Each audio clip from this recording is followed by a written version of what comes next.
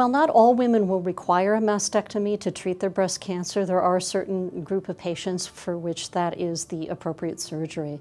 If that's the case, you'll need to make a decision about whether you want to remain flat and have no reconstruction or pursue breast reconstruction.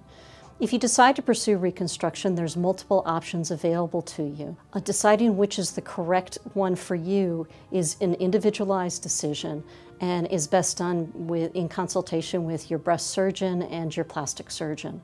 We'll help you connect with a plastic surgeon who will be able to help walk you through the process.